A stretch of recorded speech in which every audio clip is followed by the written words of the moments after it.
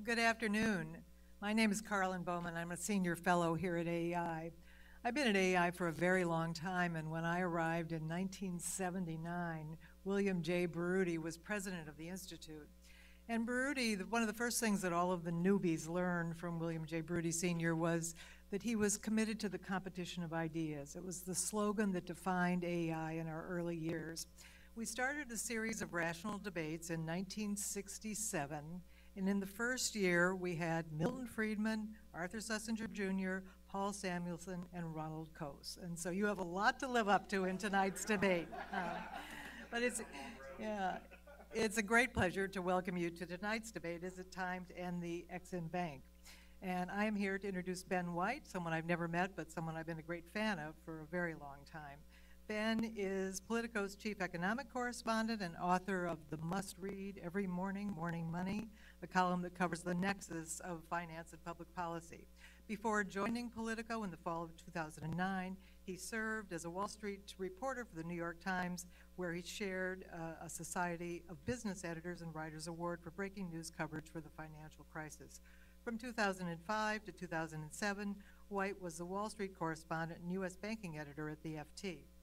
White worked at the Washington Post for 9 years before joining the Financial Times. He served as national political researcher and research assistant to columnist David Broder, and later as a Wall Street correspondent. Welcome, Ben, and good luck in the day tonight. Thank you, Carlin. I want to apologize to everybody for being a couple of minutes late. I think we should shift this debate to whether Washington, D.C. should be allowed to have vehicle traffic anymore. And I think the answer to that is an obvious no, because people don't know how to negotiate it. I'm not going to read the full bios for these two gentlemen so we can get more quickly to the meat of this debate. But Tony Fratto, I'm sure many of you know, Hamilton Place Strategies partner, Bush White House veteran, expert on many things in the financial markets and the connection between DC and Wall Street, also a CNBC contributor. Timothy Carney is best known for being mean to me on Twitter. Other things he's known for are a couple of books that he's written. He's a visiting fellow at AEI. Obviously will take the position that the Ex-Im Bank is corporate welfare at its worst, crony capitalism that has no place in a free market system, that its time has come to be not just dismantled, but just not renewed when its charter is up at the end of September. Tony will argue the case that it makes perfect sense to continue to have export support for U.S. companies who are competing in a global marketplace, often against other large nations who do a whole lot more export credit assistance than we do. And we didn't flip a coin or anything for who got to go first and give a few 7 minutes of opening remarks. I don't know if you guys feel strongly about who gets to kick things off. If you don't, I will just allow Tony to start, and then we'll go to Tim, and then I'll ask some questions, and then we'll go to Q&A. So the visiting Tony team Fratto gets to go first. Yeah, there we go. I don't know if I have 7. I don't know if I have 7 minutes or not, but let me talk and try to set this up a little bit, and why I actually, as a really strong pro AEI, pro free markets guy, really believes in the need for Ex-Im in the world we are today, and why this is really necessary. So, first of all, there's a lot of language tossed around about the firms that we are talking about, and I just want to begin by saying something that is really meaningful to me, important to me, about the firms that we're talking about. A lot of the big U.S. firms who get called names around this debate quite a bit. These are some of the finest firms in the world. In fact, not just national leaders, but global leaders. The very, very best. We're talking about GE, Boeing, Caterpillar. I mean, not just great national firms, but global leaders, great innovators. Now, what these firms do is they compete around the world on quality, innovation, price, delivery, service, all around the world. All U.S. firms, all the firms, American firms who export, a lot of them are really incredible, do a great job. 98% of the exports that they do does not require, is this Japanese? AEI has cut you off already. That's enough out of you. But Mr. Carney. Does not require export credit assistance at all of any kind, 98%. Some people throw that around as a criticism of Ex-Im-backed, that it's small and insignificant and not necessary. It's actually the opposite in my mind. What that tells me is that Ex-Im is actually additive, very narrowly scoped, it's limited, it's only used in key sectors and in key countries where there are imperfections in the availability of private credit. So what are those other 2%, less than 2% of exports where Ex-Im Bank is useful and has a role? One is, you've heard a lot about, is small and medium-sized businesses that find a need for export credit assistance. Now, I know something about starting a small business and running a small business. I've done it myself, and I spent a lot of time with firms who do small business, who start and operate small businesses. It's kind of daunting. We have a small business administration, by the way, who does that for hundreds of thousands of small businesses. Exporting as a small and medium-sized business is orders of magnitude more daunting. It's incredibly difficult as a small and medium-sized business, and you'll hear some criticism that a 10 or 20 or $30 million firm isn't a small business. It is a small business. In a global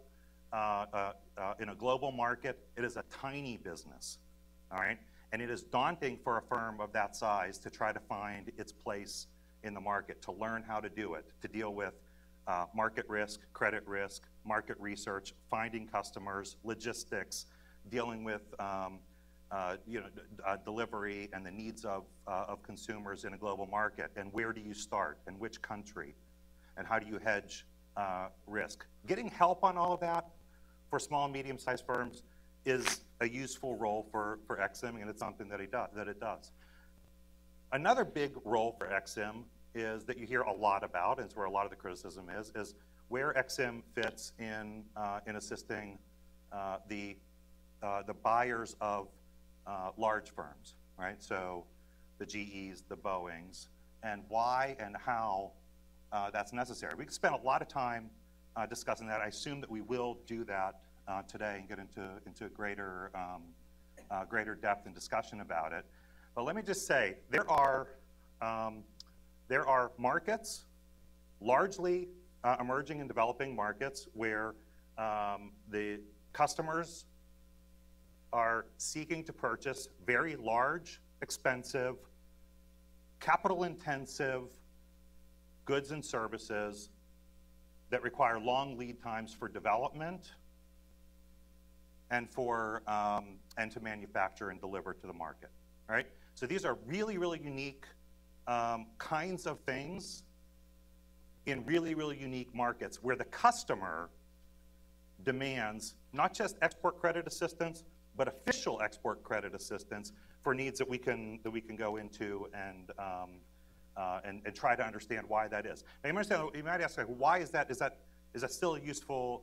Is that useful for Ex-Im to do that? I would say it is in those markets. The alternative to not having export credit assistance available for those products in those markets is to say that we are closing those markets to those U.S. exporters, that they may not sell in emerging and developing economies large capital-intensive goods that require long lead times and long terms for financing. You might still say that might not be useful if it came at a cost to taxpayers, but it doesn't come at a cost to taxpayers. And in fact, of all the problems that we've got in this country right now, the fact that we're sitting here debating the existence of an agency that sends $1 billion a year, a large part of it, by the way, being paid by foreigners, to the Treasury, means that we are really prioritizing our concerns right now. There are a lot bigger concerns we have than agencies that make money for the taxpayer and send it to the Treasury by drawing a lot of those resources from foreign countries. So I know we'll get into greater depth in all of those points. Look forward to it. Look forward to Ben's, Tim's, and your questions. Thank you, Tony. We'll certainly get into one of the questions I'll have for both of you, is the notion of that profit and whether it's an accounting fiction or a reality, and I'm sure Tim will probably get into that. So let's hear from Tim. Thank you. I'm glad you guys all all came out on a good summer night. Sometimes it's hard to get people to give up their lovely summer nights, but Export-Import Bank is a scintillating enough topic apparently to do it. First thing I want to make clear is there is no AEI position on Ex-Im. I do not speak for the institution as a 501c3 nonprofit institution, you know, all that stuff. We don't actually take positions on policies, but I do. And Export-Import Bank is a government agency that uses taxpayer money to subsidize foreign companies that buy goods from American companies, with a majority of that money subsidizing goods from the 5 biggest U.S. exporters. That is a factual description of the Export-Import Bank, and if you're a believer in free enterprise, if you're a believer in fairness, if you're a believer in capitalism, I think that constitutes a very strong argument against Export-Import Bank. And the argument is on 3 levels at least. I think it's a moral argument, I think it's an economic argument, and it's also a political argument. On a moral level, it's Robin Hood in reverse. It's wrong to make taxpayers bear the risk for sales that large corporations are making to large corporations, many of whom are government-owned overseas. So two parties that are very good at taking care of themselves, with the other middleman often being large banks. I love large U.S. corporations. I love large U.S. banks. I love the fact that large foreign corporations are willing to do business with us. I don't think taxpayers should be forced to bear the risk for this. The other half of the moral argument, though, is the moral hazard, is that when government gets involved in this sort of thing, it creates an opportunity for cronyism and corruption. I don't think most of what Ex-Im does involves cronyism or corruption, but I do think that it pops up in Ex-Im's dealings, because when government is in the position to pick winners or losers, not only does it pick the wrong people, it often picks its own people.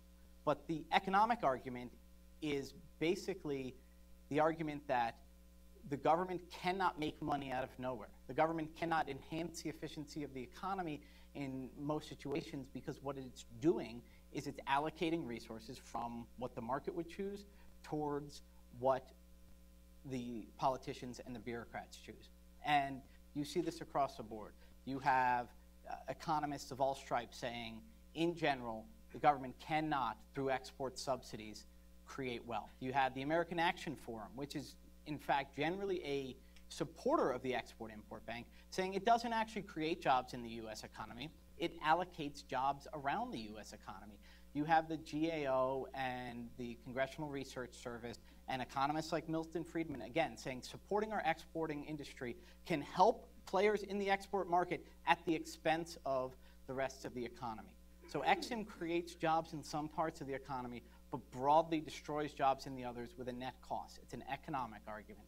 And the political argument is that the defense of free markets often is caricatured by the left as being, this is just a defense of big business and, you know, corporate America.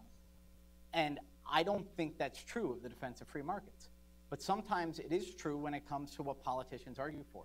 And the best way to show that the defense of free markets is, in fact, the defense of free and open competition as a moral position and as a position that maximizes national wealth, the best way to show that is for the believers in free enterprise to stand up and fight against corporate welfare.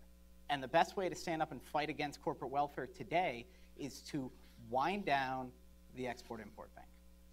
Very good presentations from both you guys. I want to start with you, Tim. And it always seems to me in reading all of the criticisms of the Export-Import Bank and then the defenses of it, the strongest defense is always, why would we unilaterally disarm when you certainly have the Chinese who are not going to do that and in aggregate do a whole lot more ECA than we do. The Europeans obviously are not going to stop doing it for Airbus.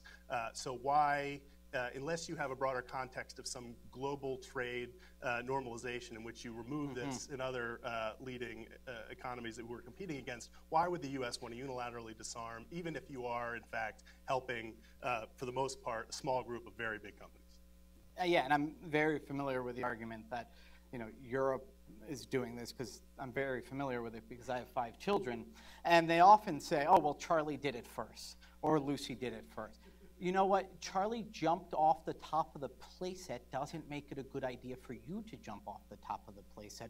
The Royal Economic Society put out a study that found that China is hurting its economy by 3%, that it's reducing its economic output by 3% by subsidizing its exports. So China's hurting its broader economy, helping some of its exporters, yes, but hurting its broader economy. And we're supposed to emulate that? No, I don't think we ought to emulate the way that China approaches industrial policy. And when we do it in response, it's not ultimately, it still doesn't make sense. Just because China's rigging the game doesn't mean it makes sense for us to rig the game too. The economic facts are still there. Subsidies can reward a portion of the economy while hurting the rest of the economy. And the fact is that the specific businesses affected by this are not going to go out of business. They're not going to put Boeing out of business. Does Europe's aircraft subsidies hurt Boeing? Yes. I hate that. WTO can try, the US through the WTO can try to reduce that. But until we do, it's still advantageous for us to leave it up to the free enterprise rather than counter-subsidize Boeing, because that would be us hurting ourselves just like Europe is hurting themselves. What about that, Tony Fratto, the idea that if you unilaterally disarm, you're not actually harming the U.S. economy or, in fact, U.S. companies, including Boeing? You're not for a number of reasons, not the least of which is that it's not actually a subsidy, right? I mean, the Ex-Im financing is actually at market rates, and there's lots of great analysis on this, and some of it by some of the critics who unwittingly, I'm not sure understood what they were essentially proving. But the rates that are charged by OECD export credit agencies, which is what we're largely talking about, so not China and not India, who are in a race to the bottom and are charging below market rates on lots of their financing, is actually the market rate. So the market rate for financing a large infrastructure project in Africa is a rate that includes export credit assistance by lots of agencies somewhere. That's the market rate. So we're charging a market rate. We're charging an OECD rate. We're charging a WTO compliant rate. There is no, if you would, if you think the United States should bring a WTO case against Airbus, you can't because it's a WTO compliant rate. The rates charged for export credit assistance are governed by an agreement at the OECD by OECD participant countries. So the rate is the rate. That is the market rate. It is true that China and India and others are who are non-OECD countries are out financing at rates below the OECD rate, which only acts to make the OECD rate actually more expensive relative to the market. So it is a market rate. There is no subsidy there. I wouldn't support a subsidy. I don't think we should, and I think that's not even what we're seeing. But it is a subsidy. It's a subsidy by the normal definition of the word, which is government providing funds to assist a business. It's a subsidy by the WTO definition of the word, which again is government providing a service to assist a business. Now, the only way it's not a subsidy is if you take first the accounting definition of the word, but then take bad accounting. You take the way that the Export-Import Bank does its own, and you referred to this earlier, does its own accounting, is through something which was a step in the right direction decades ago, the Fair Credit Reporting Act, and you use that math, but you don't take into account what the GAO says you have to, or the CBO says you have to take into account, which is market risk. The Congressional Budget Office says that Export-Import Bank's current way of accounting does not properly take into account the costs to government of running Ex-Im, which is to say the actual full panoply of risks. And so if you do that, Export-Import Bank is providing a subsidy, especially on the loan guarantees, to the score of $2 billion a decade to the subsidized companies. And so by the standard definition of subsidy, by the WTO definition of subsidy, and by fair market accounting, it's a subsidy. Yeah, I want to get into that fair market accounting issue specifically. Absolutely, I'd love to. Because it seems like one of the more contentious points of the argument often made in favor of EXIM is, why would we even be talking about this? It provides $1 billion a year to the taxpayer at no cost and almost no risk. As Tim said, you can make the argument if you based it on the real market risk that EXIM faces, it is a cost and a subsidy. Absolutely. So first of all, this Fair Credit Reporting Act, FCRA, accounting that EXIM uses is the accounting that the U.S. government uses and that we commonly use for budgeting, right? This isn't some exotic form of accounting. It's when we have those debates annually about taxing and spending and how much we need to take in dollars from real people in the economy to pay for government spending, that's the accounting that we use for across government. So there's nothing unique to EXIM about it. It is the accounting of the U.S. government for its balance sheet. Fair value accounting, I'm a huge advocate of fair value accounting. We should absolutely always think about fair value accounting. And if you're unfamiliar with it, what it in shorthand is, as Tim talked about market risk, is the concept that that any asset, right, that's held, it needs to be somehow marked to market. If it's held, you need to think about over time what the market risk for it. For federal credit, it's a particular problem because of the way governments access capital. So you want to think about market risk. What's built into the cost of lots of credit is you might have currency risk in there, and certainly EXIM thinks about political risk and country risk and lots of other kinds of operational risk. And the CBO's question is whether they consider market risk. Now, I personally have a view on EXIM's ways of estimating risk, and I think they actually do a pretty good job of it, right? But using fair value accounting to try to determine market risk, like I said, it's great to do in lots of markets. It's particularly difficult to do with EXIM. Here's the reason. If you understand the Federal Accounting Standing Board's definition for estimating market risk, you have to go out and take an asset and put it into a rich market and try to find out what the exit price is of that asset. You need to find a buyer who will pay a price to take either that asset or to transfer the liability to put a price on it. That's how you determine market risk. It's not what you would do to create it. It's how you would determine it in selling it. It's really, really hard to do with assets and liabilities that might be a power plant in Ghana or an infrastructure project in Peru. These are not places where you can easily exit the asset and transfer the liability and try to determine a price. So what did CBO do? CBO tried to model the price of market risk. It looked at assets that have the same default rate as assets that EXIM financing does and said, okay, same default rate, let's use that price to estimate market risk. Now, I know that you can have an asset in Peru that has a default rate of default, and you can have DC government with an asset that has a default rate. They could be the identical default rate and have two different prices. But let's just set that aside and assume that CBO did the best in its crude analysis that it can do. It did this for 1 year.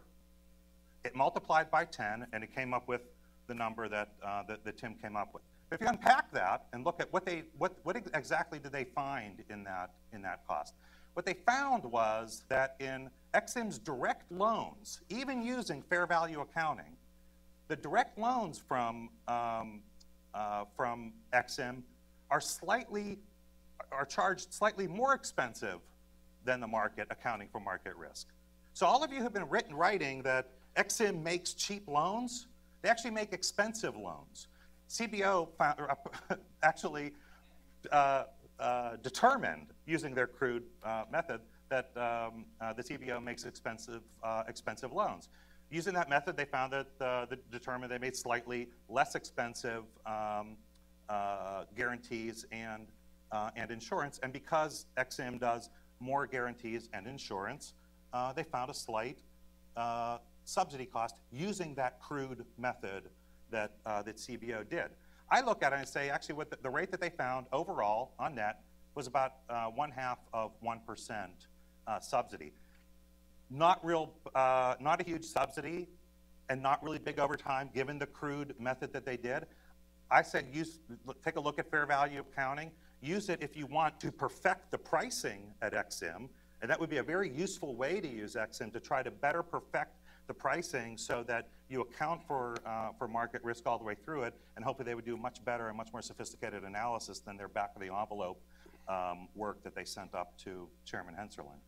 Tim, if you want to get back into the accounting question, you're welcome to do that or respond to anything that Tony said on the CBO and how it came up with those numbers. But I wanted to ask you more broadly on the government's role in the marketplace and in assisting U.S. companies. Would you say XM should go and the SBA should also go? We shouldn't have a small business administration. We shouldn't have any programs in place that, whether you say they pick winners or losers, I don't know, but in some form assist smaller companies that without that assistance couldn't be as competitive? Well, first, the XM is predominantly assists big companies, and the 80%, more than 80% of XM subsidies go to large companies, and they're congressionally required to spend 20% of their subsidies on small businesses. Last year they didn't meet that. They got 19%. The average over the last 10 years is about 19%.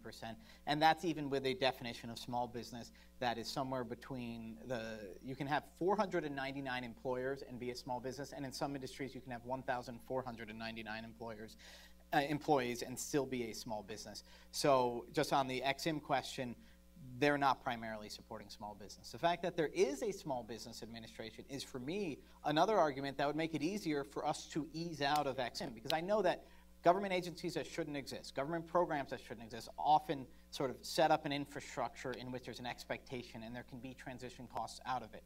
One of the big transition costs out of one of the big transitions out of XM can be that some of these small business recipients will have access to small business administration subsidies. But even there, I'm bothered by the small businesses that XM subsidizes, because yes, it's good for our small businesses to compete well and to have a profit. But when you subsidize this exporter of bottled water or this exporter of widgets, then there's another exporter of widgets or another producer of widgets who just sells them domestically who doesn't get that subsidy. And they are at a disadvantage when it comes to trying to buy the parts or buy the machinery to make those widgets. They all get put at a competitive disadvantage. So again, the subsidies, whether it's Small Business Administration or Export-Import Bank, they help to subsidize companies, but often at the expense of other U.S. companies. So I'm not an expert in Small Business Administration. I don't know enough about how they do it. But to the degree that government picks winners and losers and says, these guys who are able to fill out this government paperwork or who hire the right lobbyists, they get a subsidy and we help them, we always have to remember, for every beneficiary of a subsidy program, there are victims. And they're not always easy to see, because it's a guy who didn't get the loan. He would have gotten the loan, but somebody else had an XM or an SBA guarantee. Or it's a guy who's just doing his own business. He would have expanded, but you know what? He was competing, trying to get the pickling jars, and his pickle competitor was able to pay less for the pickling jars or was able to better finance it because she had subsidies. So, I mean, again, I'm not an expert in the SBA. The reason I make Export-Import Bank a priority is it's picking one sector of the economy, favoring it, probably helping that sector of the economy, but at the expense of the rest of the economy.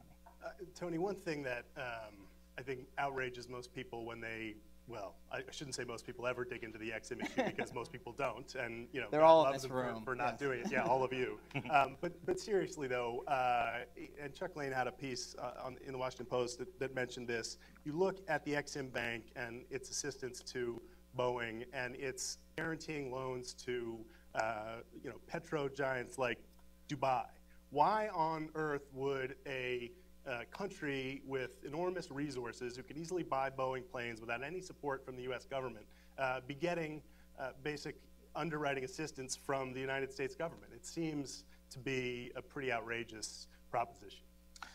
Well, look, You know, it's like saying, you know, if I walk into a store, right, and I want to buy a product and it has a price on it, but I can afford to pay more, so I should pay more for it, right? I mean, like there's the price for a product that if we want to talk about airplanes, like here's what the world looks like. The demand over the next 25 years for airplanes is in emerging markets. It's almost a vertical line of demand, right? Like you can sell into it from now and for the next 25 years, not just for international flights, but you know, Chinese airlines flying within China, within India, within Brazil. The volume of air traffic is going to increase as these markets continue to develop. What they are, whatever you want to call them, are customers, and they've got choices, right? So their choices are for, in the case of wide-body airplanes, two. Right? We talk about, like we call Boeing names. Boeing's only competitor in the world was created out of whole cloth by a number of countries in Europe, subsidized by them, favored by them, and backed with a massive war chest from 4 different countries with ample export credit assistance. We're talking about Airbus. And we're talking about Airbus, right? That's Boeing's competitor in the world for wide-body aircraft, right? And we call Boeing names, right? Now, what Boeing does is go out and try to build really great airplanes. Airbus, actually, with all of that assistance, actually builds really good airplanes too. I prefer the Boeing airplanes, but I've ridden on Airbus planes, and they're fine planes too. The buyers of them the customers in these markets, all overwhelmingly emerging markets and developing economies, require export credit assistance, and not just any kind of export credit assistance, but official export credit assistance for a whole myriad of reasons. The least important reason, by the way, is price. Because as I've established, the price is set by the OECD. There is no competition on the price of EXIM financing for airplanes. Right? There is no competition by EXIM and the Europeans on the price for financing these airplanes. If you take EXIM away, it's an easy call for Emirates or anyone else, because they'll be left with one company that is providing the financing at a rate set by the OECD. This is a no-brainer. You want to let Boeing show up at this pitch to sell airplanes without the one thing that the customer demands, which is official export credit assistance, and say, no thanks, Airbus is your choice. No choice in the world but Airbus. Yeah. That's a good point for you to maybe I have more confidence in Boeing than you do, Tony, but I think they make airplanes that are much better. And I talk to airline executives, and they say, yes, there are things for which they need Boeing, and they can't buy Airbus. Now, all airlines now are moving to a situation where they want to have a mixed portfolio for a variety of reasons. They don't want to be dependent on one company. They have different needs and different hauling, and different companies have their different virtues. So every airline will continue to buy, the bigger airlines will continue to buy Airbus and Boeing. But Boeing doesn't think it's going to lose all these sales when EXIM goes away.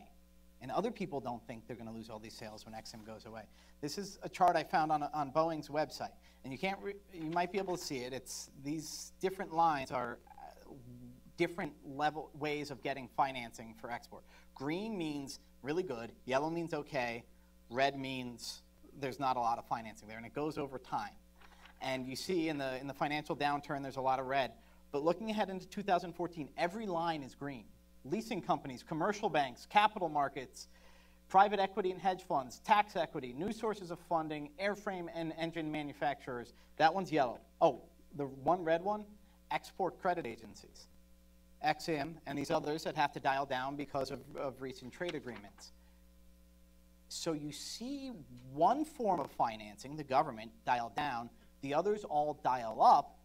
it suggests that when government steps out of the business of financing these airplanes, others step up. And Goldman Sachs this week had a report on the aerospace and defense industry, and what they found was, quote, if the U.S. Export-Import Bank charter is not renewed, we believe the overall impact in the near to medium term would be fairly limited given the robust financing environment at present.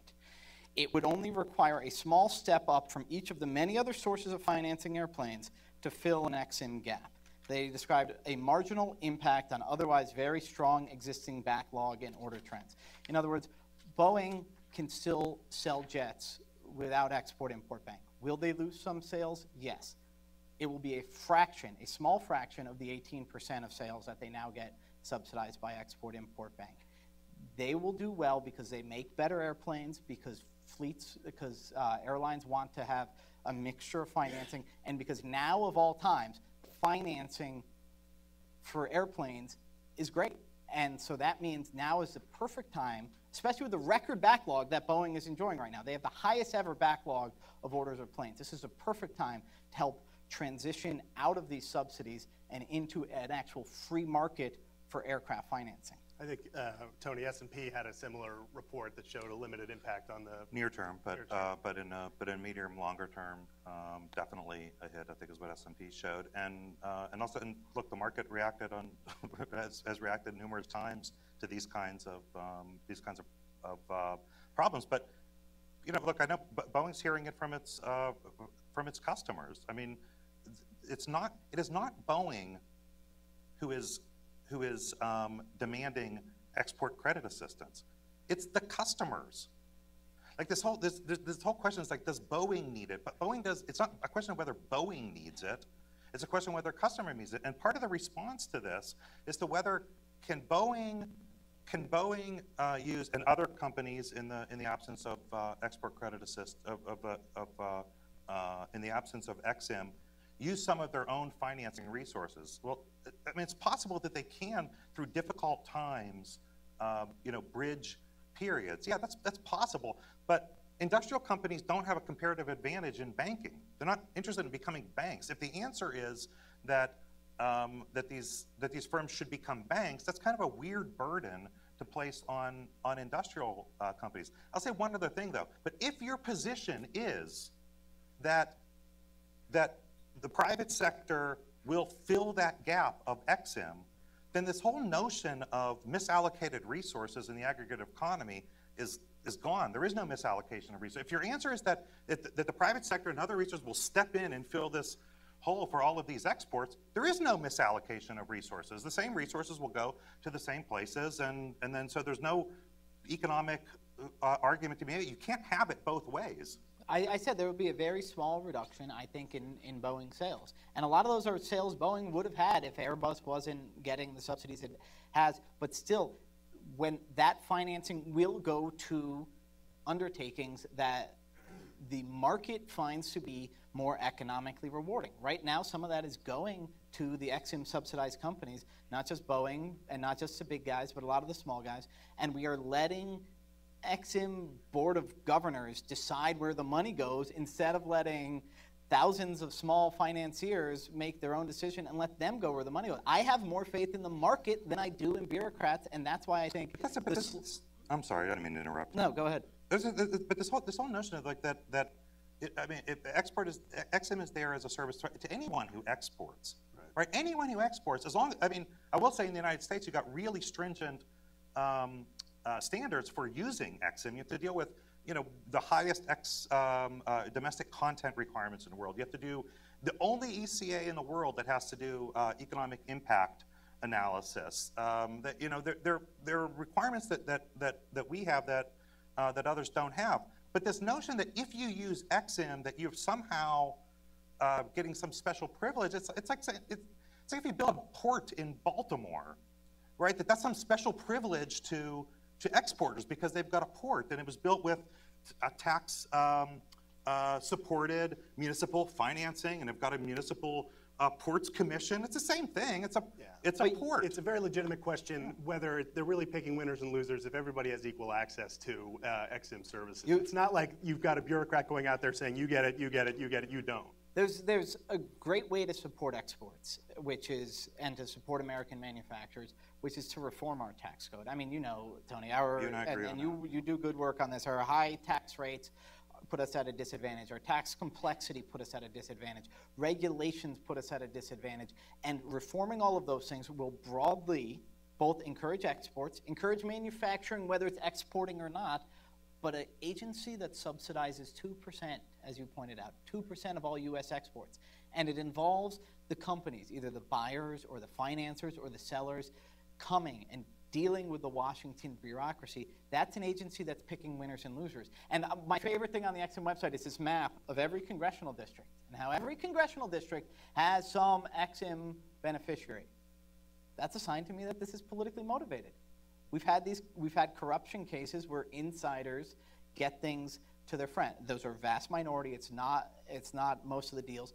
But you also have where EXIM picks, oh, well, women in minority-owned districts or green energy. And Solyndra, as it was failing and threatening to default on its Department of Energy loan guarantee, got an EXIM loan guarantee. So you just have to ask, this is picking winners and losers. If it's only going to 2% of exporters, not only is it not helping other exporters, it's putting the other U.S. exporters at a disadvantage as compared to, as an alternative to, tax and regulatory reform, which could help all exporters. So we're running close to time for some audience Q&A, but I want to do one thing before that, and just in brief answers, to put on your prognosticator caps a little bit.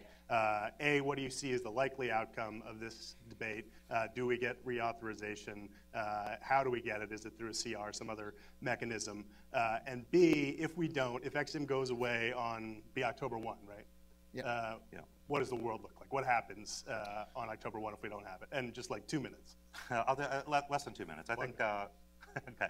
I think eventually it will get reauthorized, and it'll be a full reauthorization. It'll be a 5-year reauthorization, and I think there's a lot of members of Congress on both sides of the aisle who are working pretty hard at that goal. In the near term, might have to be part of a CR in the short term because Congress is doing nothing at the moment. However, if that's the case, and already it's the case, we've heard it from some individual exporters, they're already losing some opportunities, and I think you're going to see that more and more in the coming months as you get closer to October 1st, or if it's extended in a CR as you near the end of the okay. And if it's not, what would happen if it goes away? It's not going to go away. So you're not even willing to entertain the notion of Boeing filing for Chapter 11 the day after the EXIM goes away? But no, I mean, look, if it would go away for companies like Boeing, it's not good. There will be cost. There'll be near-term cost, but it'll be a slow and I think a pretty lengthy. What you see a pretty lengthy capture of the market by Airbus. I mean, you just be giving Airbus a huge advantage that Airbus will absolutely take advantage of, and customers on the other end will in more cases than not have no choice but to accept Airbus and its availability of financing. And Tim, do you think the reform conservative movement has the energy and the commitment to this to see it through to the end? I mean, it's gotten close a couple times, closer the last time, but that is the conventional wisdom, and everybody I talk to shares it, that it will get reauthorized. What do you think is going to happen, and B, if it went away, what would happen?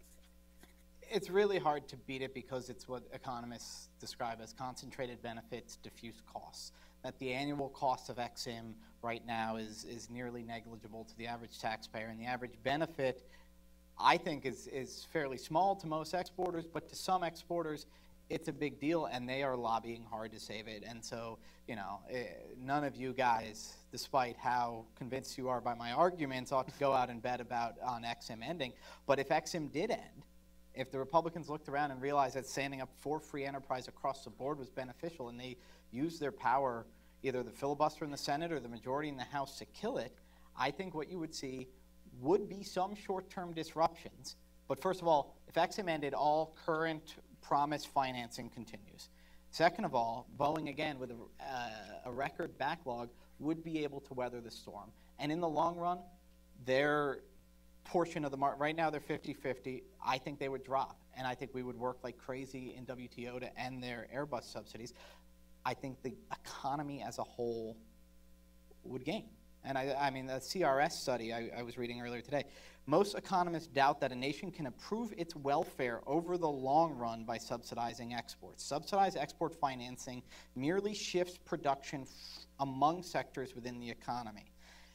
You find this, again, the American Action Forum I pointed to, economists Kyle Bagwell, Robert Segler said such policies at best introduce a costly domestic distortion to the economy, at worst cause a deterioration of terms and trade. So in other words, yes, Boeing would suffer from the end of XM, not disastrously, and the rest of the economy would have a small gain, and the rest of the country overall would benefit. This is one of these debates where I can truly say that I'm non-ideological and nonpartisan, because I absolutely have no idea which of these guys is right overall. I'm sure people in the room have stronger feelings about it than I do. And I was hoping to come out of this with an absolute feeling that, yeah, Tony's right, yeah, Tim's right. I don't have that. Maybe some of you do. But you probably have good questions for these guys, so I want to open it up to the audience, the experts in the audience. If you just identify who you are before you talk, and then no speeches, just quick questions, please. Right in the front. Do we have mics? Yeah, mics are coming. Okay.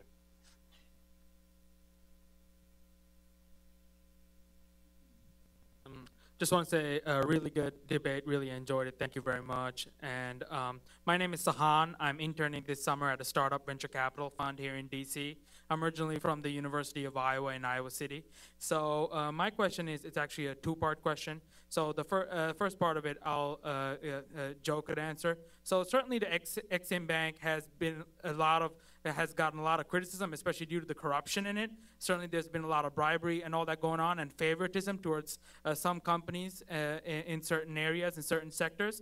So is it fair to say that by having this much favoritism, it will stifle innovation and exports by other companies, because the Exim Bank is favoring 1 or 2 or 5 or 6 big companies, and other companies are getting disadvantaged because they're not getting this subsidy? And is it fair to say that the Exim Bank is stifling innovation because of that? And also, my second part of the question, I would like to ask Ben. So, if you... He's Tony, I'm Tim. Yeah, he's Ben. There's no joke. Sorry, I got confused. Sorry about that. That's fine.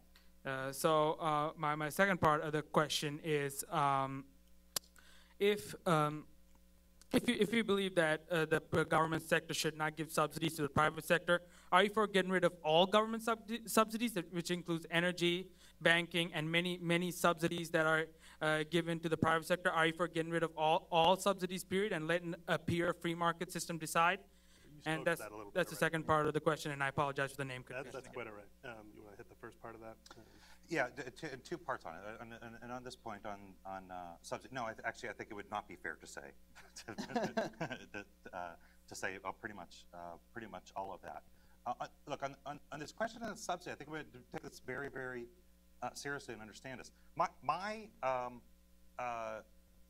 My subsidy for AEI's 501c3 status is a greater subsidy than Exim's direct loan program, even using CBO's fair value accounting analysis, right? They've got a negative subsidy, right? A negative subsidy on their direct loan programs. I actually think a better analysis would show that it's a negative subsidy across the whole range of the program. So there is no, I will assert this, there is no subsidy, and I think that is a reason why this idea of the analysis of whether we are merely shifting resources is actually incorrect, because we are actually taking a lot of those resources from outside of the U.S. economy and bringing it to the United States to support it. In fact, I think it's more accurate to say that foreigners are subsidizing the United States than the other way around.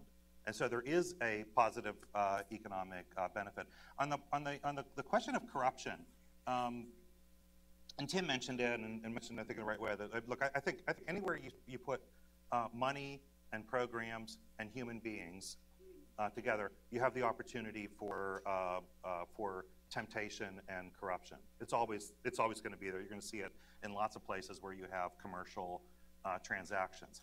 My experience sitting in the offices of finance ministers and trade ministers in up to 40, I've been in 60 countries in the world, 40 of them are probably developing countries. A lot of them want official export credit in their transactions. One of the reasons they want official export credit in their transactions is to be a force against corruption, right? Because they know an official credit agency has an inspector general, it has oversight, it's got reporting that has to do to official authorities, it's got standards that it has to meet, it has to do additional testing, it has all of these things to do.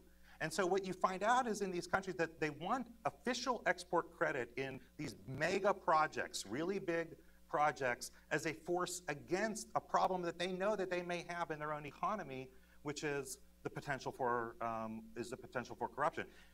EXIM is a force against corruption. Understood that way, it is on net a force against corruption in these deals and in these countries. If you are in those countries, an official in those countries, you want, and it's not just EXIM, by the way, right? It's the other export credit agencies have a lot of the very same reporting and oversight requirements, and they are also as sought after by a lot of developing countries for the very same reason. I want to respond to the idea that, I mean, again, the idea that this isn't a subsidy, the idea that this is profitable is kind of baffling in a couple ways. First of all, if it's profitable, the market should be doing it. I think you work with banks, I know banks, you work with banks, but if there's one thing banks are good at, it's seeking out profitable undertakings and financing them. I think that the banks can do it to the degree it's profitable. But second of all, I'm also familiar with that argument because I followed Fannie Mae and Freddie Mac for a decade, and they didn't cost the taxpayers money until they did, and then they blew up, and it ended up costing the taxpayers plenty. And so the idea that we have a government agency that does something profitable sort of makes no sense on both sides of the coin. But on the corruption angle, I think it's the term we Catholics use is a near occasion of sin. Whenever government is involved in parceling out money, it creates an opportunity for corruption. And sometimes it's absolutely necessary. You have to have regulators in some places. You have patents. You have all this stuff. And every time it's a near occasion of sin, and sometimes you can avoid it and sometimes you can't. When it comes to subsidizing our exports, I think this is an occasion that we can avoid, that we can depoliticize the economy and move the power away from the political sector and towards the market. Okay. I think you sort of answered the second part of that question earlier, so I want to keep it moving on. Other folks got right here in the front. Good. It's coming from your right. It's coming behind you. Behind you. Behind you. Behind you. Good evening, and thank you for the discussion. My name is Steve Powell. I'm the managing director of Sino Powell Capital. You all know what capital is, and I'm Powell, and Sino is a prefix meaning China. So we've worked in over 30 countries around the world, including all the countries you've mentioned, and oftentimes we come up against countries that are subsidizing their own exports. That's what we compete against, and we usually get burnt. It just happened in South Africa, where the Chinese walked away with a large locomotive order that GE, who got part of it, probably deserved. I have two questions. Number one, given your criticisms, Tim, of Exim Bank, how did you respond to the U.S. government's bailout of Wall Street? That's my first question. The second question is, instead of dismantling or not authorizing Exim Bank and doing away with it, what are the three suggestions you might have to improve it and help it get reauthorized? Thank you. Thank you. And again, on the score of competing against subsidized financing, yes, China does this, and China hurts itself by doing it. The two economists from the London School of Economics, writing for the Royal Economic Society, found that China would increase its GDP by 3% if it got rid of its exporter financing. We thankfully have smaller exporter financing than China, so we don't have as much of an upside by getting rid of ours, but we would. And the fact that some of our exporters lose is upsetting, but that doesn't justify our hurting the rest of our economy to sort of make things right and settle a score. On the question of what sort of, sorry, the reform question was your second. What was your first one? Wall Street. Oh, I did not like the Wall Street bailout. I didn't necessarily, I'm not ideologically opposed to government involvement. I thought the Wall Street bailout too much was directed at saving the existing firms and should have been just more generally aimed at at saving the economy. Tony and I, it's another thing we disagree on. But the final thing is that what recommendations would I make if we weren't going to end it? I have friends here from Heritage Action, and I know that they don't necessarily like negotiating with yourself, but I try to answer the question. So first of all, I would dramatically limit the number of authorizations they're allowed to do. It was 27 billion last year. I would cut it way down, and then EXIM would be forced to find the deals where they think they're having the biggest impact. Second, I would stop doing things. No, I have trouble coming up with the other ones because every other year they do reforms and they don't work. We subsidize a foreign steel plant, and they say no more subsidizing foreign manufacturers that compete with ours. And so then we subsidize a Chinese semiconductor plant, and then we subsidize the richest woman in Australia who owns, an iron ore mine. And then we subsidize a GE factory in Mexico where the guys go and do a job that they used to do in Bloomington, Indiana. So all these little reforms, they never end up working out. Any reforms that I would approve as a halfway measure involve dramatically shrinking the agency way down to where it is. Whether that was only doing small business loans until they could transition that over to another government agency, that would be one thing. Or if they could just document that this is financing that the other guys are only going to win because they have foreign export subsidies.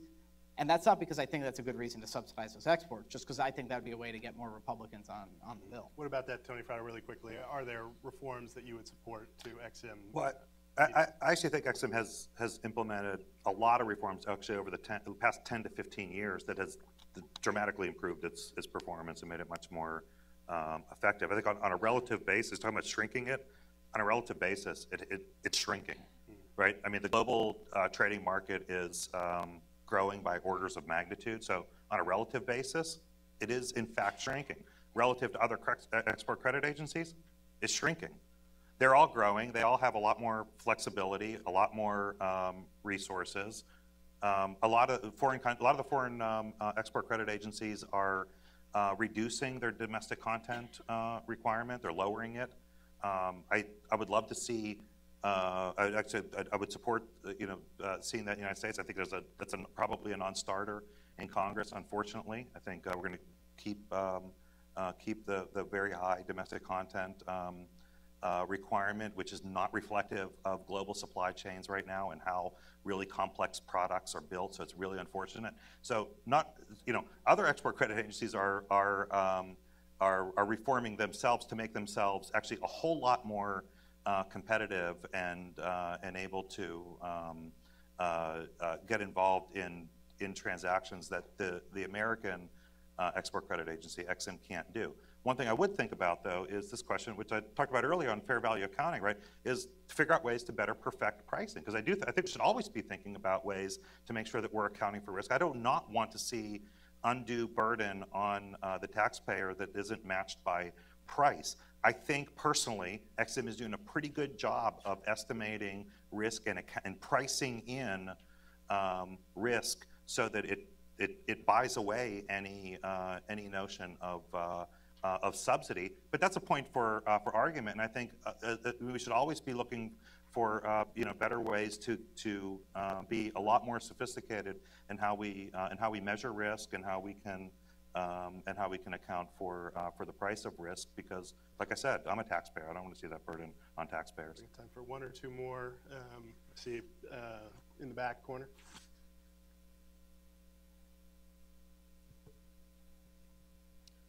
Hi, my name's Robert Thomas. Question for both of you. There are also arguments that rather than thinking of the Export-Import Bank in purely economic terms, we should think of it in kind of geopolitical strategic terms as a tool basically for cultivating relationships with various foreign actors that can be used to promote U.S. interests. To what extent do each of you buy that argument? And if it's valid, how much do you think we should weigh those kinds of geostrategic arguments relative to economic arguments for and against the bank? On that score, first let me recommend an article by my AI colleague Tom Donnelly, he wrote a blog post at AI and a piece at the Daily Caller recommending that. But ultimately, I do not think that EXIM is well equipped to carry out foreign policy, because it has a mission, which is to help U.S. exporters. And so we've had loan guarantees to the China National Nuclear Corporation in the same months that they were getting busted for helping proliferate nuclear weapons materials. We are subsidizing state-owned airlines and state-owned companies all over. This is not advancing the idea of free markets in other countries. This is us propping up state-owned companies. Some of the same companies that got sanctions, rightly so, by President Obama in Russia in the last few weeks, got Ex-Im subsidies before. Why? Because their job was to help U.S. companies. But that puts the U.S. government on the record endorsing, subsidizing these guys, no nuclear weapons proliferators, people who are propping up the aggression in Russia. We're subsidizing them. This doesn't help us. I think because it's not a foreign policy tool, it actually ends up harming our foreign policy. I'm going to stipulate, I don't know if I'm going to stipulate on every time that Tim says subsidy that I don't think it's a subsidy. but I'm going to stipulate that just for now. I will stipulate for the rest of our discussion that the record reflects. that we are selling a service to overseas customers who are paying a price for it that is on subsidy. I would just stipulate that, and I don't have to come back to it again. I agree that one thing you do not want is Ex-Im Bank putting them, giving them authority in any way on foreign policy. As Tim said, that's not their job, right? The job to determine U.S. foreign policy is the administration and Congress working together to set U.S. foreign policy. So if the administration or Congress want to order Ex-Im Bank not to finance transactions with certain individuals or certain countries, it can and should do that. It has done that on a number of occasions, and on those occasions, Ex-Im doesn't do financing for those companies or those countries, but it has to do it at the direction of political leadership in the country, not on its own, making determinations as to who are favorable or unfavorable actors on behalf of the political leadership of the country. That's not its competency. Good time probably for one more if there's other. I see Ari in the back. Yeah.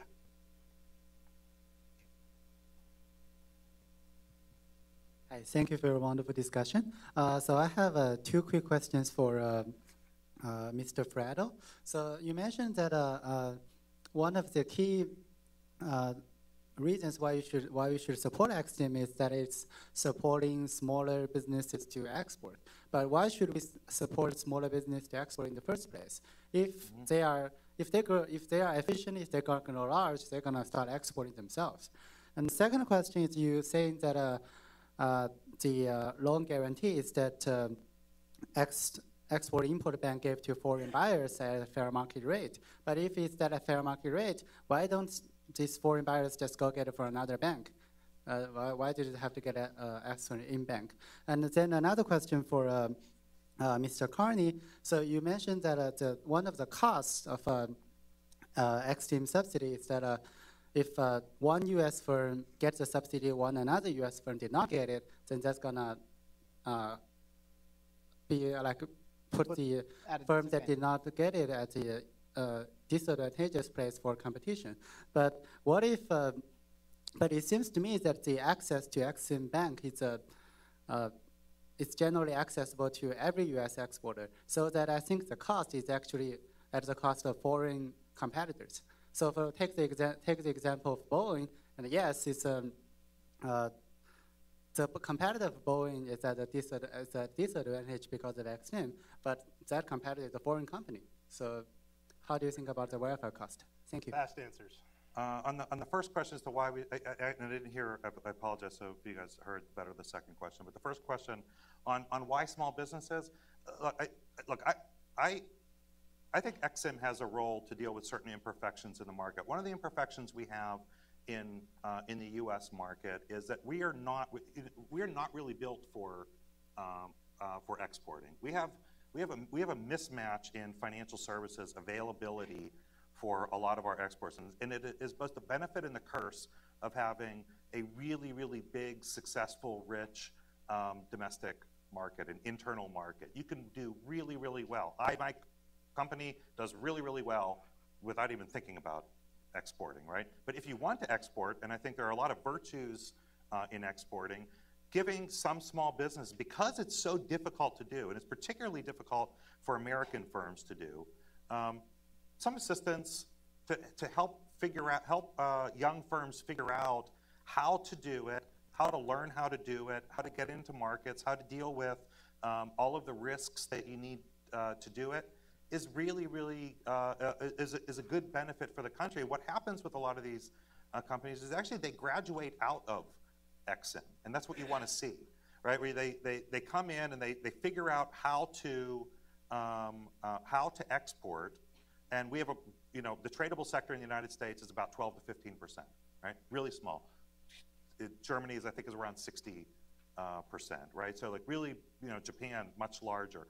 Really big tradable sectors. We have a small tradable sector. There are huge benefits to exports, which a lot of us understand. And so helping some small businesses try to figure out how to do that and then graduate out of EXIM and do it on its own strikes me as a reasonable public policy goal. There's nothing inherently governmental, though, in what you're describing there, that banks and finance companies often help people. You see these American Express small business ads are like, you have accounting that you don't want to spend your time doing accounting or compliance or payroll. We have services to do that. This is what's so amazing about the American financial sector, is that we have the ability to go ahead and that the companies see a need and they fill it. That's what the free market's about. There are certain undertakings that are inherently governmental. And I'm not advocating for a private military, and I'm not advocating for private money, although, again, maybe some of my AEI colleagues do. I don't speak for the institution. But it's not inherently governmental to subsidize export. And to tie that into the answer to your question, sometimes there are competitors where one competitor competes domestically in exporting and the other just domestically. Export-Import Bank puts the second one at a disadvantage in that. If he doesn't want to and this also happens with smaller banks. There are smaller banks who don't want to subsidize exporting, and so Export-Import Bank drives more business towards the bigger banks that are getting involved with EXIM.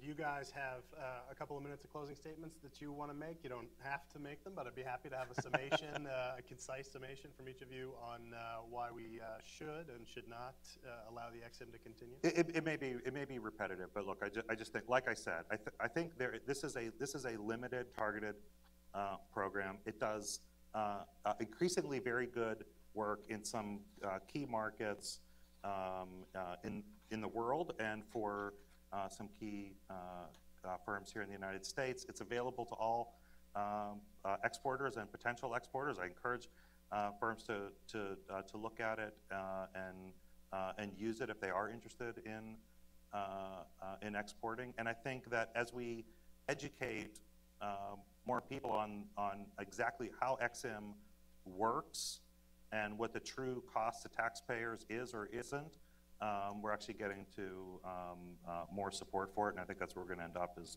with a reauthorized, and by the way, I think a reauthorized and a better EXIM program. Tim, you're going to get the final word.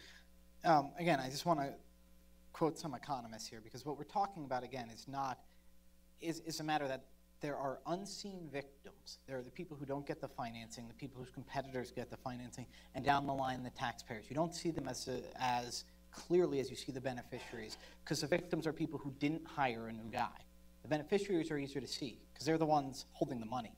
But the victims and the beneficiaries, and you weigh them against each other, and where does it go? And I think the universal view of people who study this, economists, is that it hurts the economy broadly. Again, GAO, EXIM Bank programs cannot produce substantial change in the U.S. trade balance. CRS, most economists doubt that a nation can improve its welfare over the long run by subsidizing exports.